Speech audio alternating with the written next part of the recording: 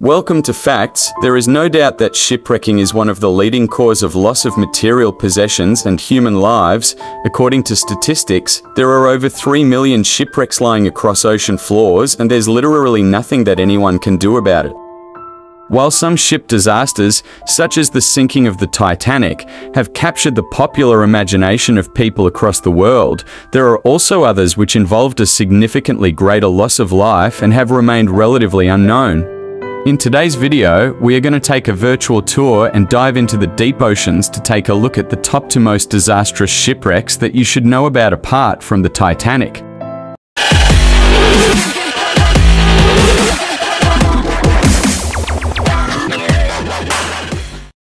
The first on Facts list is the SS Arctic of 1854. If you are familiar with the sinking of the Titanic, then you are aware of the principle of women and children first, but what if that principle was ignored?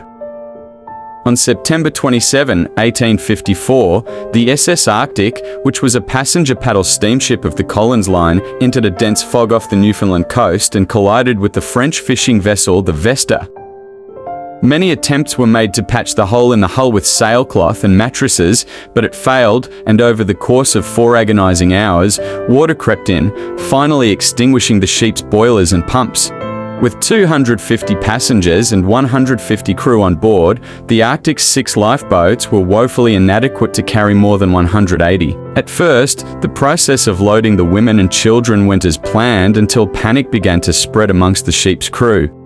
As the panic continued, the men began to swam the lifeboats to the point that one of the boats was tipped over, sending most of its dozen occupants, mostly women, into the sea to drown. Desperate to restore discipline, the captain attempted to launch another boat on the opposite side of the ship, only to see it too filled with male crew rather than women and children. The 2 remaining boats and a makeshift raft built by loyal officers were likewise taken by the ship's crew, one boat stolen by the engineering staff who, brandishing firearms, told the crowd that they needed the boat to patch the hole in the ship. No sooner had the boat launched only half full when it rowed away, leaving the waiting women and children to their fate. Out of over 400 souls aboard, it was recorded that only 85 of them survived, 61 of them are crew members, while the remaining 24 of them are male passengers. Unfortunately, no help came until all the women and children drowned.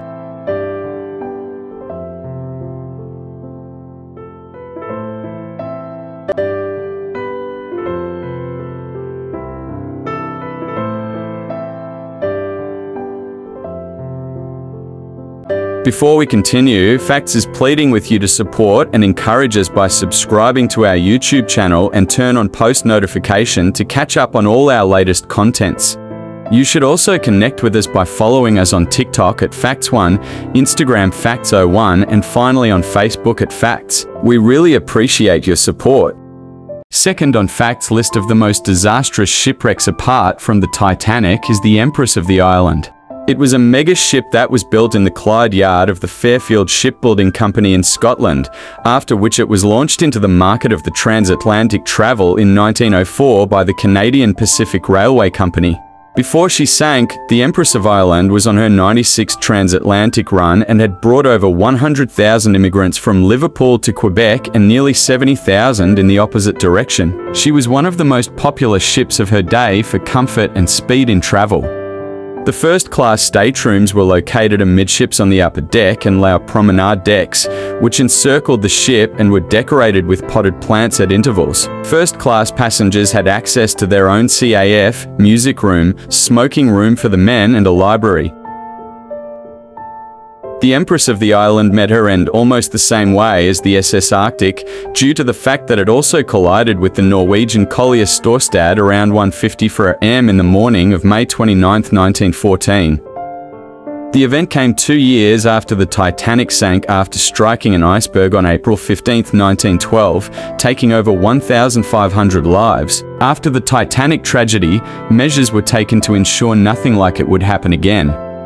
The Empress of Ireland was therefore equipped with more lifeboats than necessary and watertight longitudinal bulkheads, which in the event of an emergency could be sealed so the ship would remain afloat even with 2 of the sections compromised.